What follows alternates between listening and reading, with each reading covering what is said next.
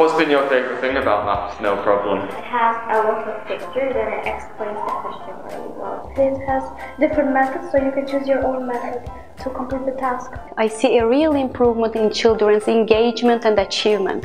The book is very visual and colourful, and it grabs pupils' attention.